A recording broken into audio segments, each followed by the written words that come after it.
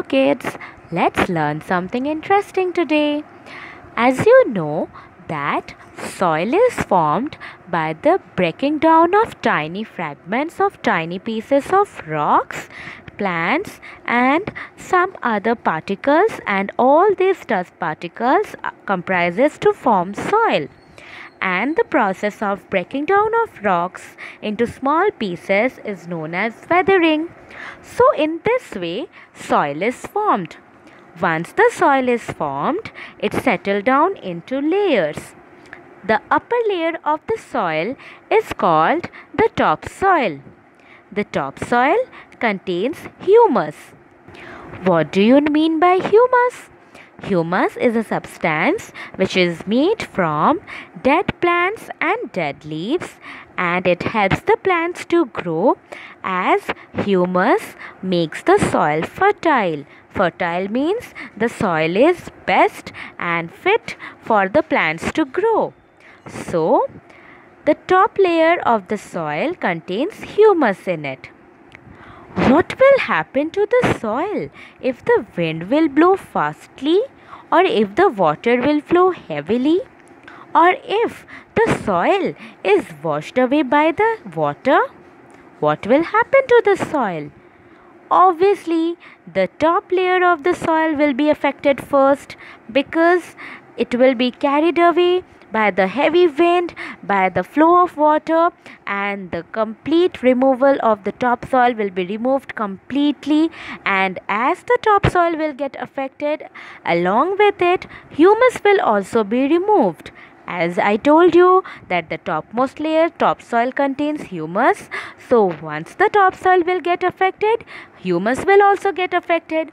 And once the humus will get affected, then the soil is no more fertile and the soil is unfit for the plants to grow, and it will result into barren land. What is the barren land? Barren land means there will be no more vegetation, no more plantation by the plants, as the topsoil is affected, as the humus is removed. This will result to become the barren land, and the process by which the water or the wind carried away the soil, removed the soil, washes the soil, is known as soil erosion. What do you mean by erosion? Erosion means to erode. Erode means to destroy something, to destroy badly, slowly and slowly to destroy something. So here it is, the discussion is about soil erosion, means to destroy the soil either by wind or by water. The very common agent of soil erosion is wind. Wind blows away the topsoil from the places where there is no vegetation, where there is less plantation, less vegetation. As you know, roots of the plants hold the soil. So, in some places, the speed of the wind will be reduced where there are many plants and many trees. So, there will be no soil erosion. But in places where there are no plants, less vegetation, less plantation, then the soil erosion is very common in that dry places, especially in desert area, as there are no plants and the soil gets affected in this way, that is through wind. So this is all about soil erosion by wind. Another one process of soil erosion is the erosion by water. In places with less plantation, less vegetation, water also washes away the soil particles. It removes away the soil particles, the top layer of the soil. Soil erosion by water is very common in the hilly places where the river, it carries the topsoil and flows down the slope, flows down the hills. This soil finally gets deposited in the plains by the river, and these river water, it carries the soil and gets deposited to the plains. When the soil deposit increases day by day, year after year, after so many years, then the river changes its path, it changes its course. Once the river changes its path to flow on land, and it leads to destruction causing flood. It leads to flood leading to damage to life and property. So this is about soil erosion by water.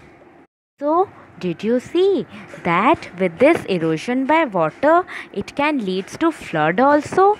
Because once the river water will changes its path, it will not flow in the, it will just come to the land. Once the river will change its path, it will come to the land, then it will lead to flood. It will lead to many damage to life and property. Can you see how soil erosion affects to other things also? Soil erosion is also caused by human beings. Human beings have become very selfish because of their own want, because of their own needs. They cut down the plants, they cut down the trees, they destroy the forest in order to build factories, in order to take the woods, in order to build roads, in order to build their requirements from the wood. And because of these requirements, because of their own want, they cut down the trees, they cut down the plants.